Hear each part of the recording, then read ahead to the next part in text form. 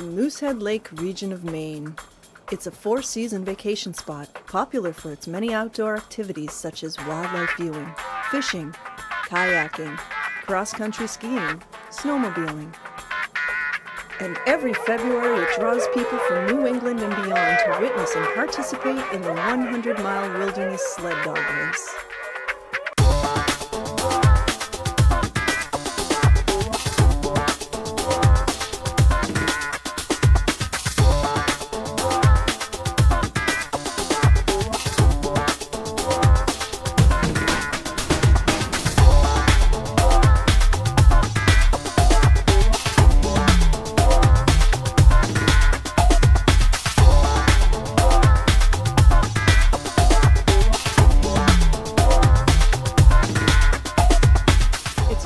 Saturday morning in February, and mushers and dogs are preparing for their trek into the Wilderness by Dog team. Gear is being checked by race volunteers.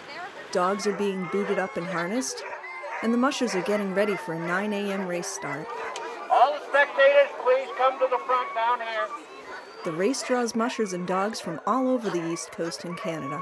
I'm Chris Logue. I'm the handler of the team. My wife's the musher, Mary Beth Logue, and we're from Pennsylvania. My name is Alan Rickleton. I'm from Natural Bridge, New York. Jay Fouché from Ashland, New Hampshire. And these are all purebred Siberian Huskies. Our team is made up of Alaskan Huskies. We have 22 dogs in our kennel, and we brought 10 here today with us. My team, I got 12 Alaskan Huskies. You wouldn't think that's an Alaskan Husky. Well, she is, but she has a lot of German short-haired pointer in her. The dog teams are about to embark upon a trail that will head out north across Moosehead Lake and then up into the mountains of the famed 100-mile wilderness. They will make their way to a checkpoint about 50 miles away, where they will take a mandatory 2-hour rest before returning to Greenville in the finish line.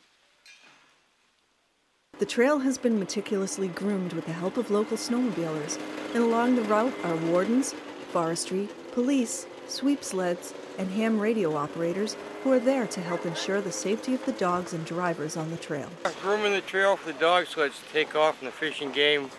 And we're going to be up on Blue Ridge watching, make sure no snowmobilers run into them.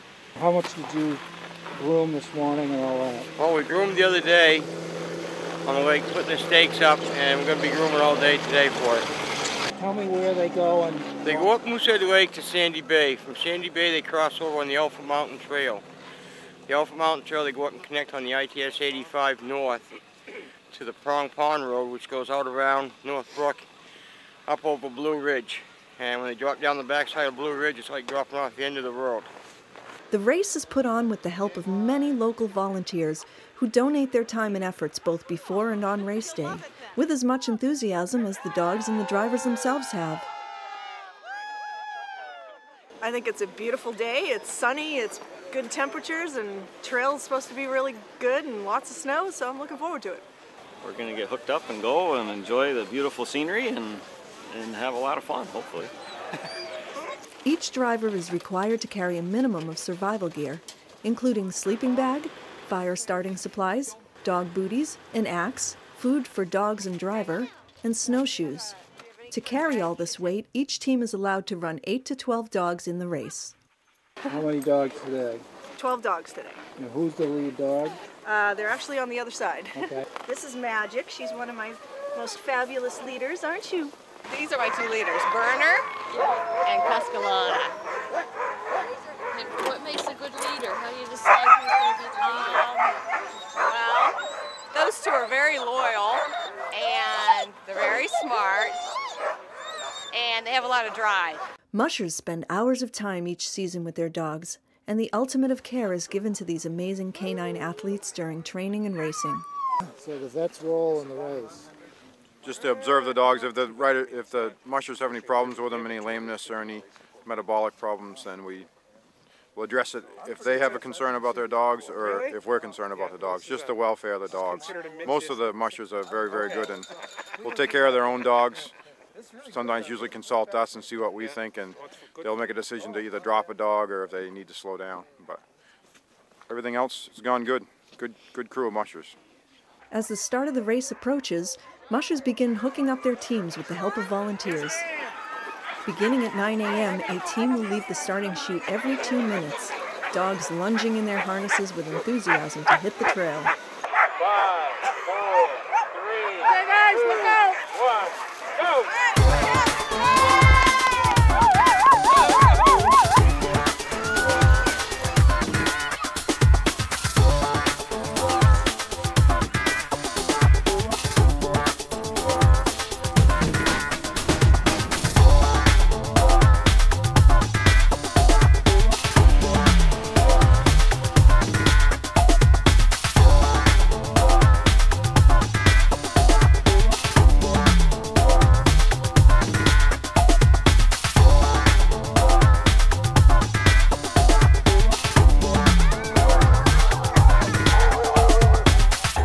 After traveling out to the checkpoint, resting for 2 hours and then heading back, at 6:24 p.m., the winning team crosses the finish line. Welcome! Congratulations, man! Good run! Good run! No.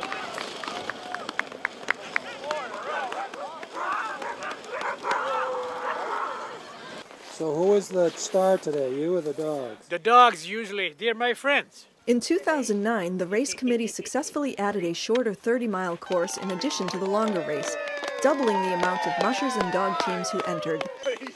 They also donated a portion of race proceeds to help fuel assistance programs in local communities. Other activities for spectators, such as sled dog rides and demonstrations, were held during the day while the racers were out on the trail. The race has been lauded as one of the best organized races in New England by the mushers who run it, and continues to be a success each year. The 100-mile wilderness race in Greenville, Maine, on the scenic shores of Moosehead Lake, a fun-filled event for the entire family.